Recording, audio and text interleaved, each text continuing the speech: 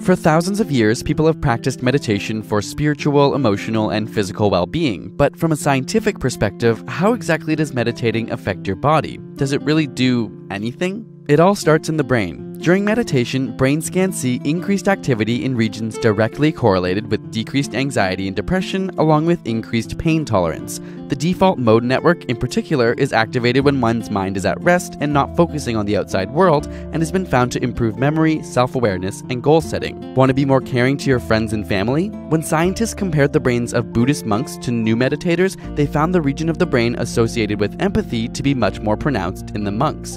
It also literally changes your brain waves, and we can measure these frequencies. Meditators have higher levels of alpha waves, which have been shown to reduce feelings of negative mood, tension, sadness, and anger. And if that wasn't enough, it also physically changes our brain shape and size. Studies found that after 8 weeks of a meditation program, gray matter was more dense in areas associated with learning, memory processing, and emotion regulation. And yet the amygdala, which deals with stress, blood pressure, and fear, had decreased gray matter. When we look at the entire body, not only do we see decreased blood pressure, but it can also increase the variability of your heart rate. And while this may sound harmful, it actually plays a critical role in properly transporting oxygen and carbon dioxide throughout your body. Think you're getting sick? In a study where both meditators and non-meditators were given the flu virus, meditators were able to produce a greater number of antibodies and had increased immune function. If we go a little deeper, we can even see changes on a cellular level. Your chromosomes have protective protein complexes called telomeres, which help reduce damage to your DNA and lower cell death. And a shortened telomere length has been linked to several diseases such as cardiovascular disease, diabetes, Alzheimer's, and cancer.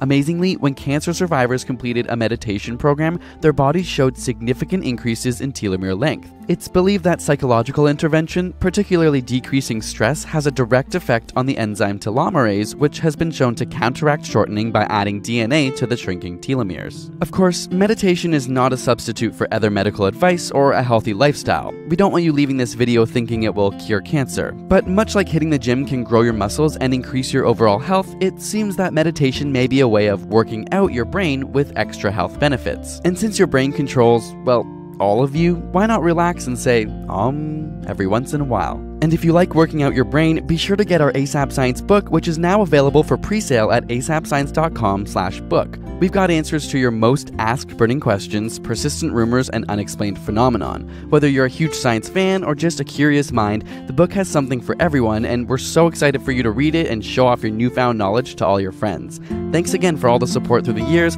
helping us share a love of science with the world. And subscribe for more weekly science videos.